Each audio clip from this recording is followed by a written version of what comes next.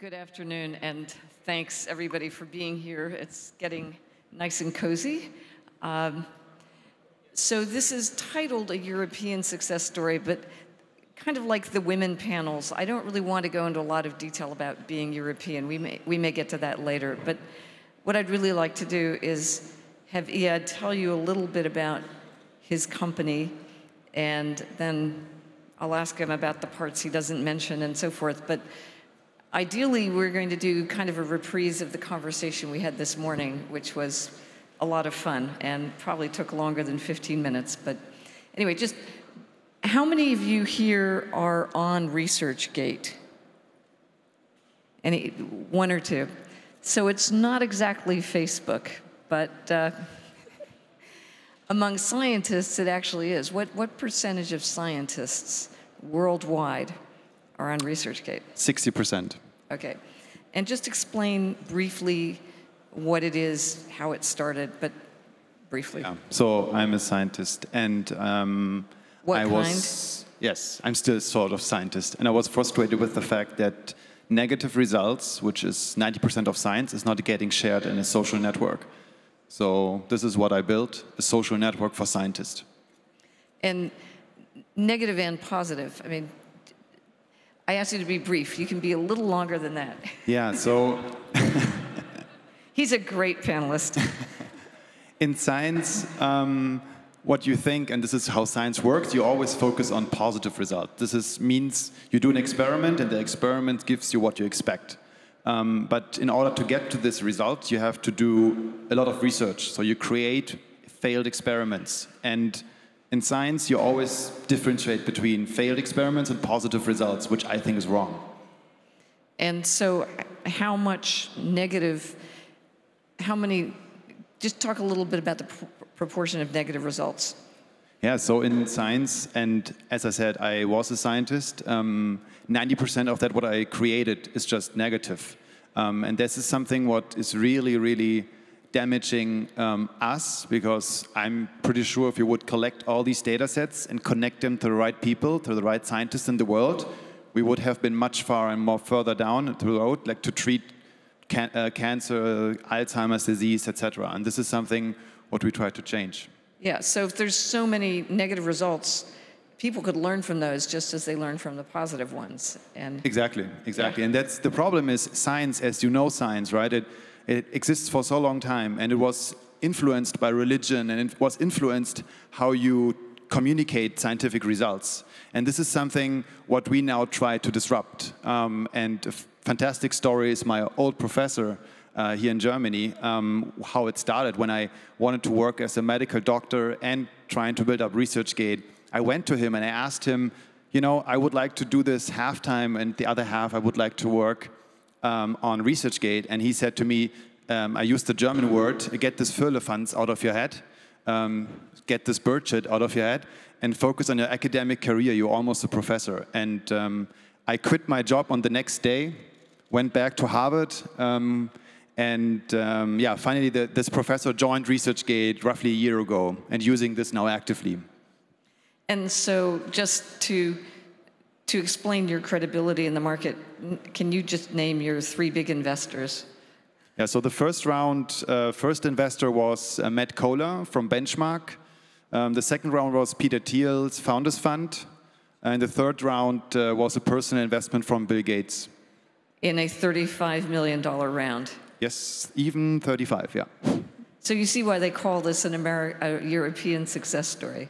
Yeah, and yeah, European success story, but the funny thing is I had to move out of Germany to make it successful, and we went back to Berlin, and building now in Berlin, you know, a top world-changing startup, one of the startups we were waiting for in Germany, but it took some time to, you know, move forward and move back. And so you have 120 people in your company. Where are most of them from? Most of them are not from Germany.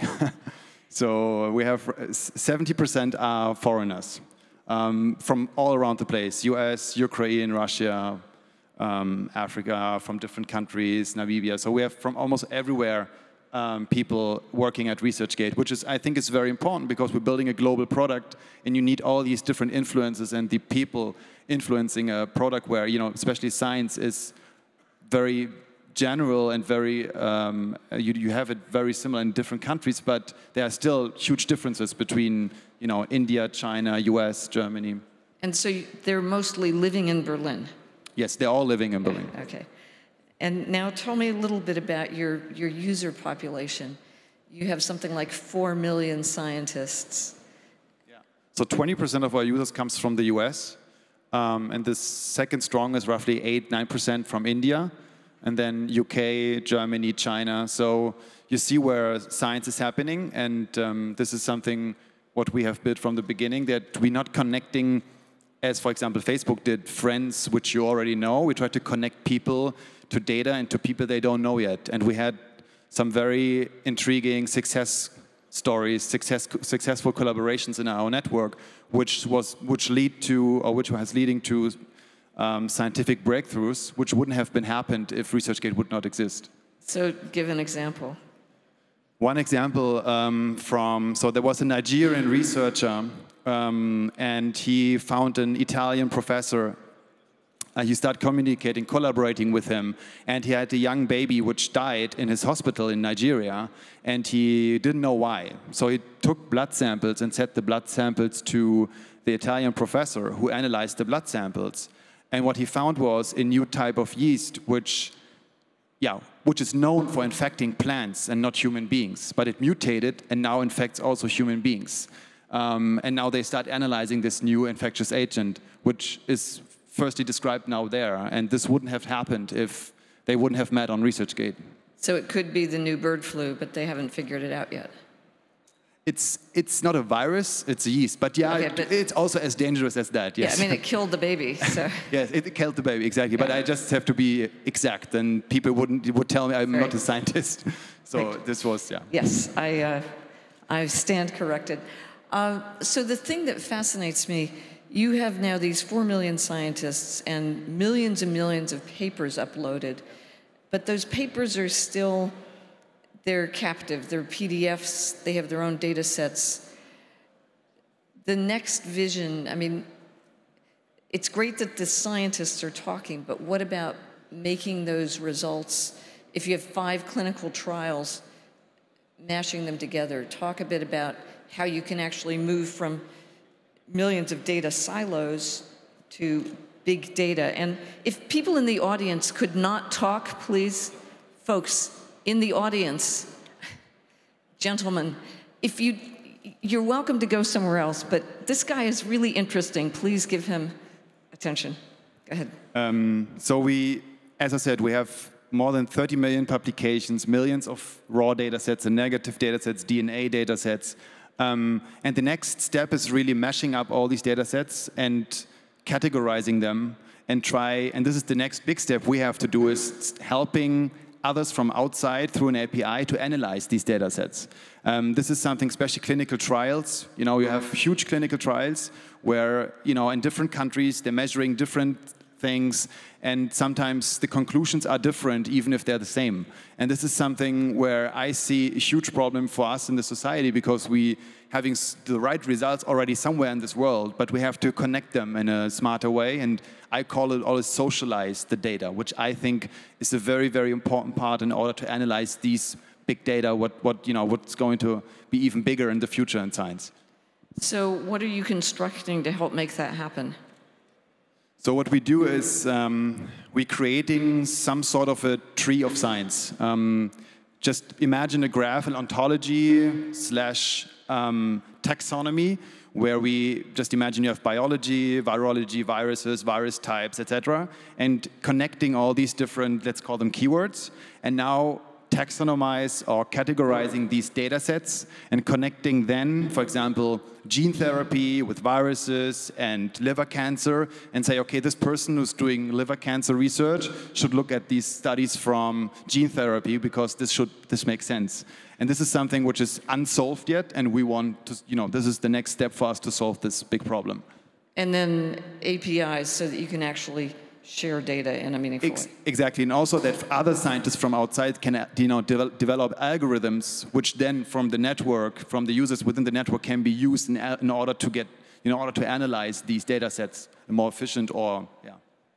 So I'd love to take some audience questions. You can even ask him about being a European success if you'd like. Just if you want to ask it. Yes, Ray, I'll repeat the question.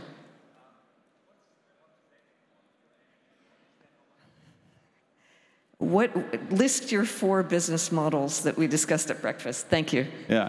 So this is a very interesting story. When I start raising money, so I'm a medical doctor, and I didn't know the business world, right? I'm creating this idea, and I went to so many investors. And the first thing what people asked when I showed the first 4 slides of what I want to do with science, they asked me, how do you want to make money?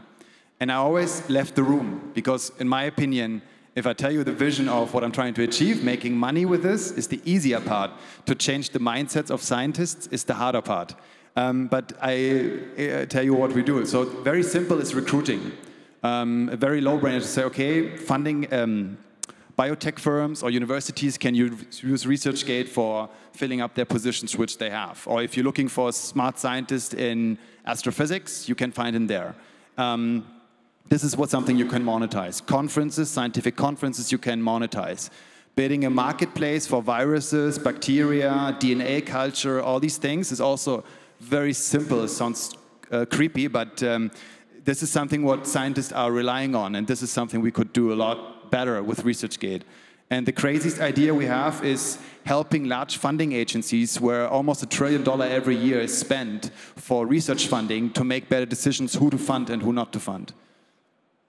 Sounds like it, yeah. Yeah, and especially Matt Kohler, my first investor, asked me, as the first investor, did not ask me how I want to make money. He asked me how I would, what is my goal with ResearchGate? And I said to him, I want to win the Nobel Prize.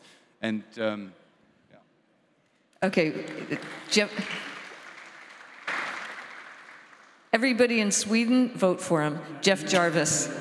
I was talking to a research scientist at a major pharmaceutical company recently, and he talked about all the negative results, trying to replicate academic results that they keep secret.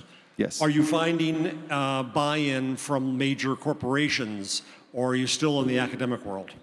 It is 60-40 right now, 60 academic, 40 pharma industry.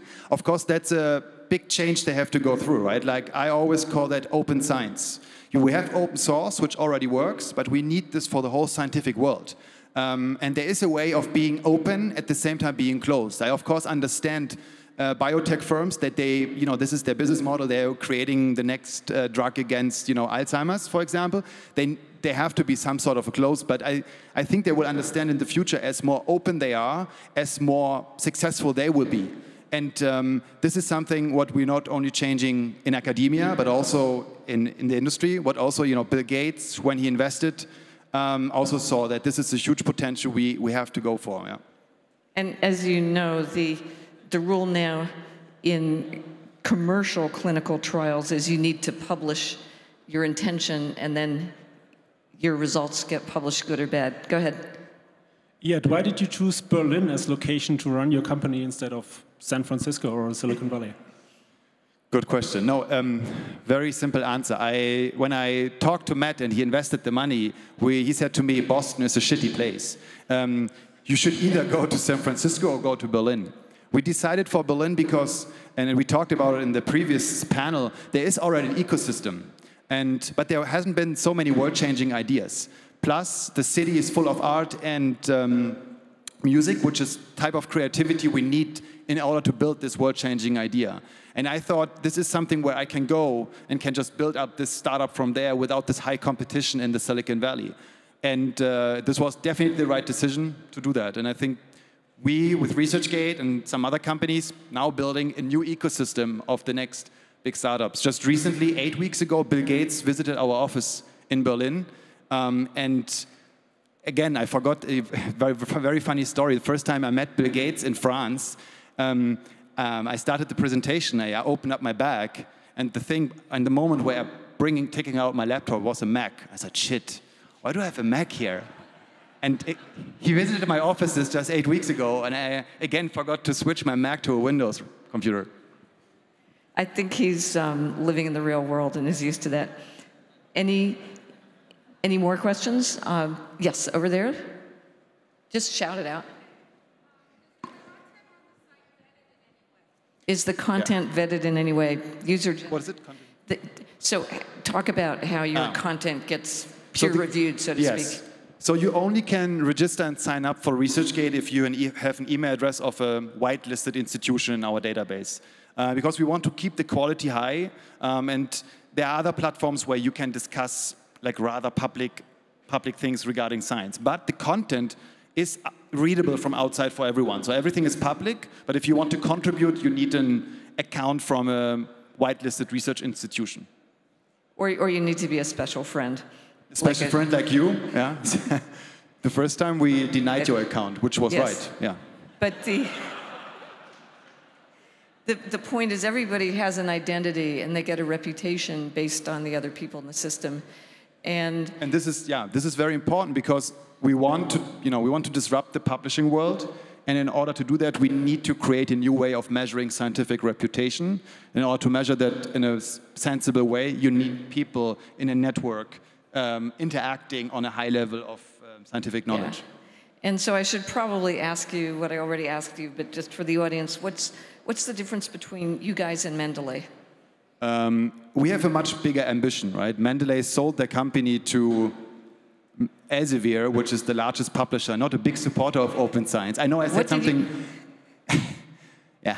Whatever. Whatever. But it's. I have a much bigger ambition. I want to create an independent company, which is different than just selling it. I don't think that selling the company to a publisher is that what we need in science. We need something different. This is what we're building. Thank you. So, ladies and gentlemen, you saw him here. It's not just a social network. It's actually what the web is supposed to be, giving meaning to data. Thank you very much. Thank you.